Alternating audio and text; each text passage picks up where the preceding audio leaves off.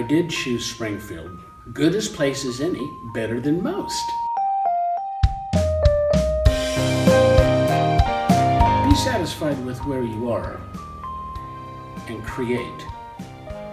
Don't always be wishing to be someplace else. That would happen, but be here now. Make the most of it. I can pick up the camera or not pick it up, but I can go out, take a walk, and just look, truly seeing things and see compositions. And then I can make small things. And that's what I like to concentrate on, to stay in the creative mood and to be inspired.